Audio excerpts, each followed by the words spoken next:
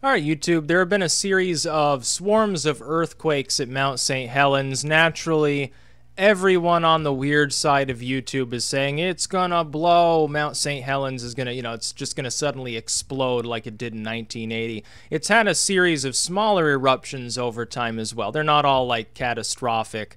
And that was a large eruption back in the 90s, I can remember. It gives off a puff of smoke and suddenly everybody's on edge.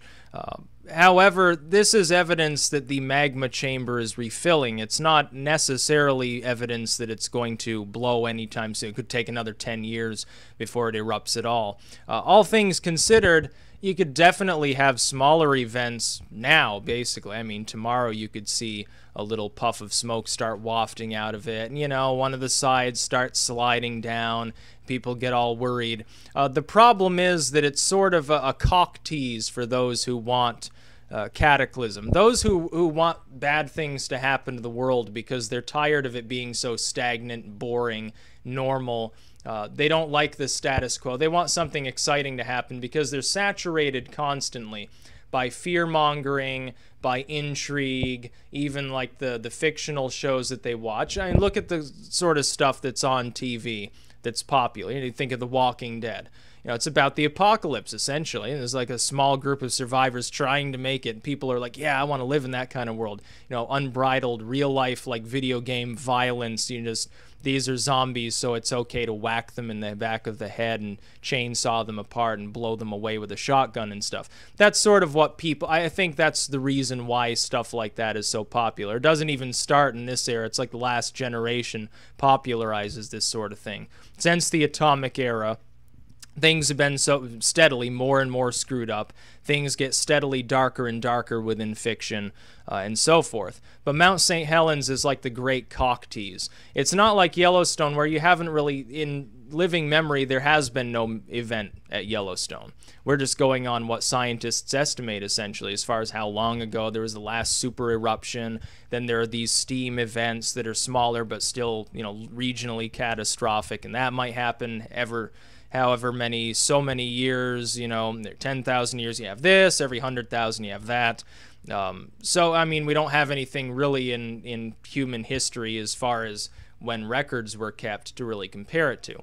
But then you have the cock tease sites, which is what you might term Mount St. Helens, the Cascadia Fault, the New Madrid system, where at any given time, technically, yes, you could have a massive cataclysm that just fucking rips the earth apart. There's ash everywhere. There's sulfur venting out of the ground. The soil liquefies and everything within 100 miles is utterly destroyed. It's like the wildfire in Canada. People are sort of role-playing as though it's going to engulf every tree in the nation of Canada. It's obviously not going to happen. It's already catastrophic, especially for Fort McMurray, but is it a major world-changing event other than the oil markets stabilizing because there's less oil on the market? Not really, and not more than short term. Mount St. Helens is one of these cock tease sites. At any given time, yeah, there could be a massive explosion there, and all of a sudden everything within 100 miles just blanketed in ash. It's like Vesuvius. Everything's screwed up. The whole world is watching. Everyone's sending flowers, forming, relief funds for the families of those that died and so forth. And it's, it's constantly in the news for a month. It's like a Fukushima or something like that. But then again, at any given time, it could remain as it is now, which is it's not erupting. So I would caution people, just because you have a quake swarm at a volcano, you had quake swarms in Iceland at Bardabunga, or however it's pronounced. I'm not Icelandic and I don't speak Icelandic, so excuse me for that one. There were quake swarms there, and yeah, the mountain, started smoking, then the volcano started erupting. Everyone was saying it's going to trigger other volcanoes.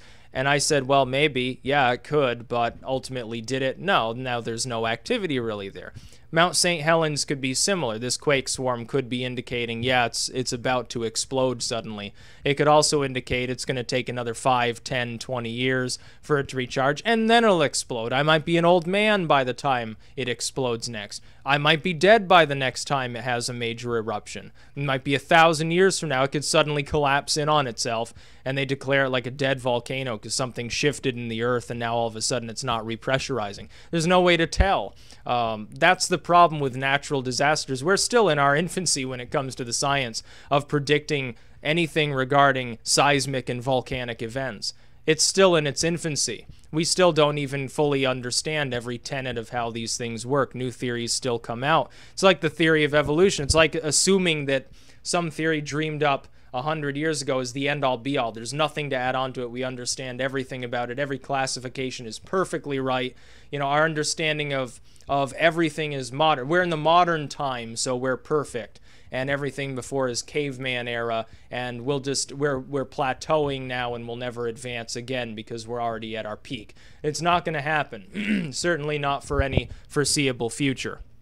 So as far as Mount St. Helens goes, yeah, it could give off a volcanic eruption tomorrow, or it could be another week, or it could be a month, or a year, or a decade, or a century. We don't have any real way of knowing.